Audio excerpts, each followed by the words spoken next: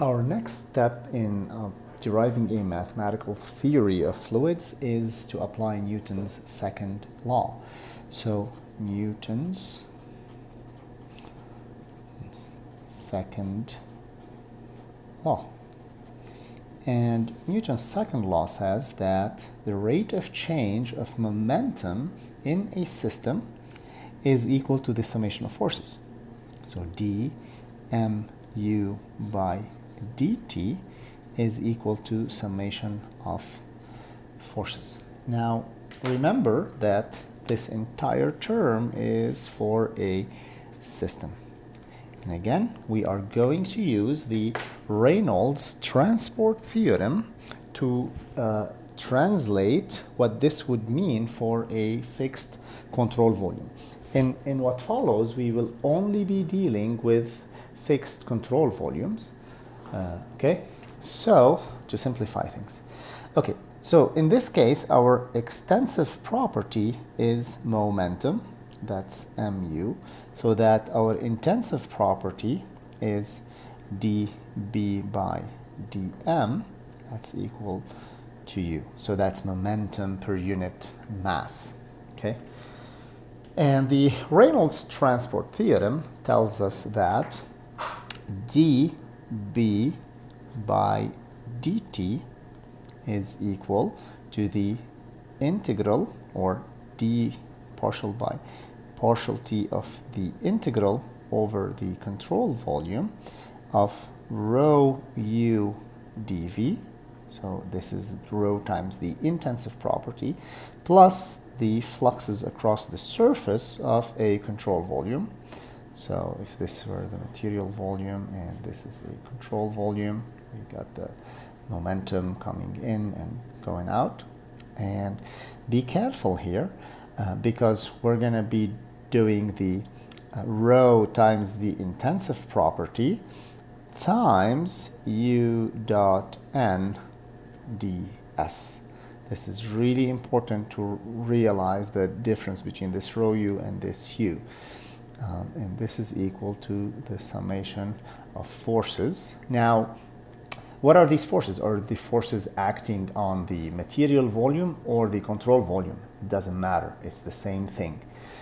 Because in the end, the Reynolds transport theorem is also interpreted as the instant at which the material volume coincides with the control volume, and therefore the summation of the forces is just going to be the same on the control volume or within the control volume. We're not going to talk about forces right now. We're just going to leave this formula as is, but know that oftentimes for this integral analysis, and this is really just your undergraduate fluid mechanics approach so far for this integral form, we are going to be using this formula to essentially derive a net force that is being exerted in a fluid on a structure, for example. Now, a few things that you have to keep in mind here is that this is for an inertial control volume. So this is a control volume that is not accelerating. And in this case, it's actually fixed, so we're not taking the relative speed of the control volume. It's not going to matter for our derivations of the Navier-Stokes, but for now, just keep this in mind, that this is for an inertial control volume rather than an accelerating one. We would have to make some changes to derive that. We're not going to do that in this course. So, for example, if you're following a rocket that's going up, accelerating into the atmosphere, and you draw your control volume around the rocket, then you would have to take non-inertial effects into consideration. And the forces, now we will eventually show that there are body and surface forces within a fluid, but for now a control volume is going to cut through solid surfaces. So for example, let's say you have like a little nozzle, and that is there's a jet coming out, and you draw your control volume just kind of around the nozzle, and you want to get an idea of the force exerted by the fluid flow that is coming out from the nozzle's exit. Now, a few simplifications occur here, and specifically when the velocity is aligned with the surface, and so that u dot n is essentially, so if u is uniform and aligned with the surface, so this thing just simplifies into a summation of momentum leaving and momentum coming out. Just like with mass conservation, we had the rate of change of mass conservation, of mass inside a control volume, minus n plus mass out equals 0. In this case, rate of change of momentum within the control volume, okay, minus momentum in plus momentum out is equal to the summation of forces exerted on the entire control volume. Okay, so these are the net forces exerted on the control volume. The simplifying assumption here is that for simplified control volumes, where we select our surfaces carefully, we're going to assume uniform inflow and outflow, etc. This simplifies quite a bit and becomes the following. You still have the d by dt of the integral rho u dv over the control volume. But if you are looking at surfaces that, take for example a control volume like this, you have some flow going out, u out, and some flow going out, u out, and some flow going in, u in, and assuming you have uniform velocities everywhere, then this integral simply turns into a summation of this guy becomes aligned with the inlet, so minus summation of m dot in, and this guy is perpendicular to the surface, so that's how you get the minus sign over here, u in plus summation of m dot out, u out, equal to the summation of forces.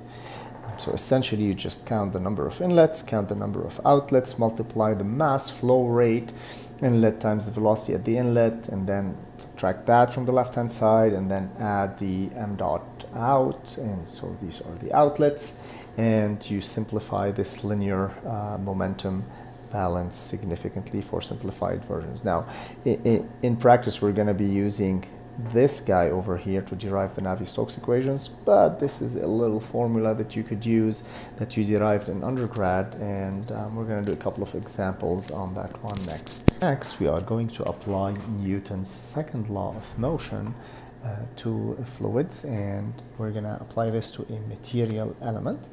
So what does this tell us? Newton's second law tells us that the rate of change of momentum for a system is balanced by the summation of external forces acting on the system. Now we want to apply this to a material volume because, like we said, these equations, these laws of physics, they apply to material systems. So all we have to do here is do the translation from this guy using the Reynolds transport theorem to a control volume formulation. So in this case, the extensive quantity B is the momentum of the system, so that the intensive property B is dB by dm, and that's equal to u, that's momentum per unit mass. And then the Reynolds transport theorem tells us that dB by dt equal d by dt of mu, that's equal partial by partial t of the integral over a control volume of rho u dv, rho times intensive property integrated over the control volume, plus the net fluxes over the control surface, the control volume of rho times the intensive property u dot n ds. And that is equal to the summation of forces. Okay, a couple of things here that we want to note is that, one, this is a vector equation.